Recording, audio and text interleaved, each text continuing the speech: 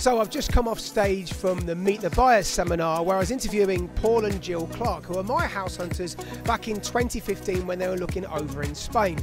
That was a really good chat. They gave loads of their own hints and tips. And I must say, when I came off stage, they were asked loads of questions by other members of the audience wanting to get their take on what the process was like being on the show. So I'm just about to catch up with them backstage for a little one-to-one. So here you are backstage with Paul and Gill. We've just been on stage at the Meet the Buyer seminar. How was it? Was it nerve-wracking? Yes. Yes, it was. Because I don't believe you for one moment. You look like you were born to it. No, I don't think so. Really? I was nervous, yeah.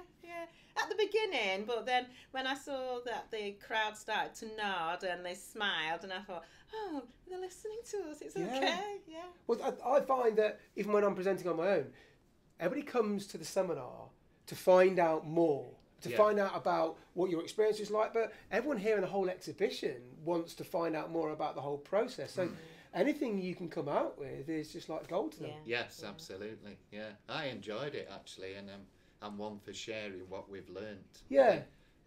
I enjoy that, so other people can come and ask questions after, which they did. This is where we met. How long ago was it now? 2015, yeah. That long is it? Yeah. Wow, Yeah. 3 years ago. 3 years. And you applied to come on the show then, didn't you? We got in front of the camera and we were just us. The crew and everybody was very relaxed, and they helped us to really be calm, and we were just ourselves then. Yeah, that was we? it. Then we wondered whether we'd actually go from that screen test to actually go on a place in the sun, and I think we got contacted the following week. So then suddenly you're being flown out to Spain. Talk to us about your chosen area then, and why you decided to try and buy a property there.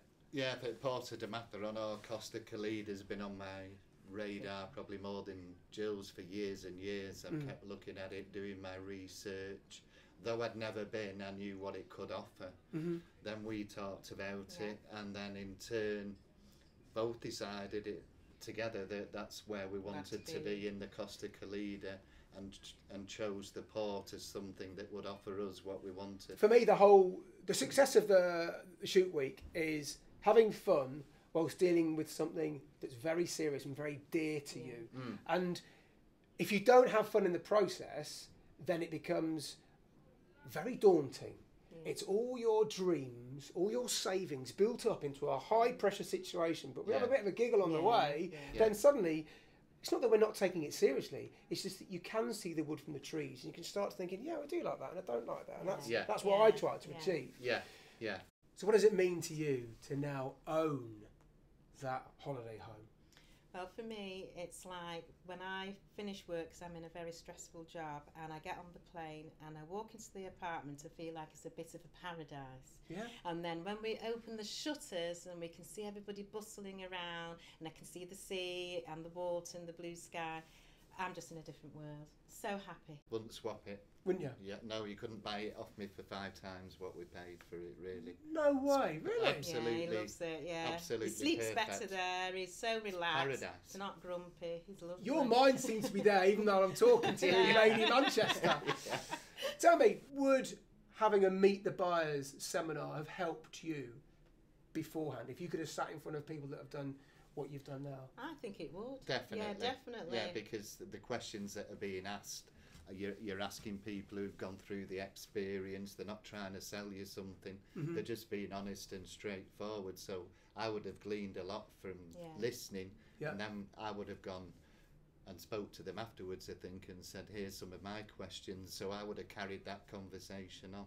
What would you say to someone who is thinking about buying a property abroad and maybe thinking about attending a Place in the Sun live or coming on the show? I would say certainly coming to a venue like this, going round, looking at the different stalls, asking the questions, listening to people who are presenting and doing the question and answering. You're just taking in lots and lots of really useful information. It's great. And it makes it real. Yes. You know, when you can come here and listen to other people talking, it makes it real. I think it for some people it's like a dream, and we might not do it, but to hear somebody who's achieved it makes it real. Yeah. I wish you both all the very best there, and hopefully we'll catch up again soon. Thank you very much for your time. So if you'd like to meet buyers such as Paul and Gill and find out more information on buying abroad, come to A Place in the Sun live at a venue near you.